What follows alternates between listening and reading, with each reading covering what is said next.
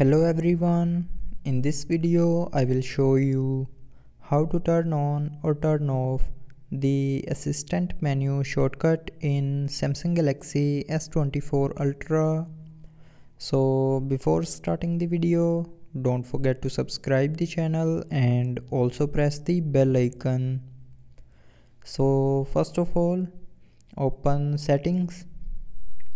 Now in settings, scroll down and here click on accessibility. Now in accessibility, click on interaction and dexterity.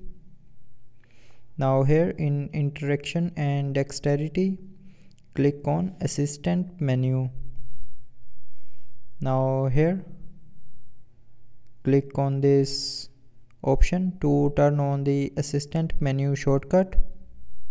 So now click on allow, and then the assistant menu shortcut will be turned on.